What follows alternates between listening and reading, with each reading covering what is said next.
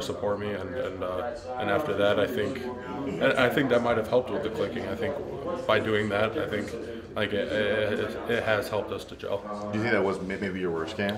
It's up there. I mean, I'm personal critique. I'm gonna not think I played very you know what I mean. Like I'm always gonna critique my game to the highest level, but yeah, I struggled, and there's some things that I definitely took away from it.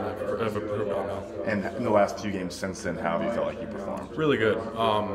Clearly, there's way more things I need to improve on, but for the most part, I think I have improved on all of those.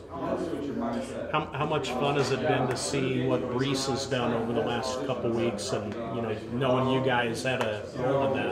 Yeah, I mean it's a blast to watch Bryce do what he does. I mean he's a ball player. He just plays football and he hits the hole hard and fast, and I think it's easy to block for somebody like Bryce. I mean he's so willing to hit the hole at full speed, and it's something that is really rewarding. What go through the process kind of in you guys getting in step with him and him getting in step with you. I mean, it kind of went a few weeks there where he really wasn't getting a whole lot of work at all. Yeah, and I think as an O-line, we really don't try to focus on all that. I think we just focus on what we focus on, and no matter what running back comes in the game, we try to block the best that we can for him. But I think Bryce is really focused in on what he has to do detail-wise and everything, and I think Bryce is really taking a big stride in what he can do.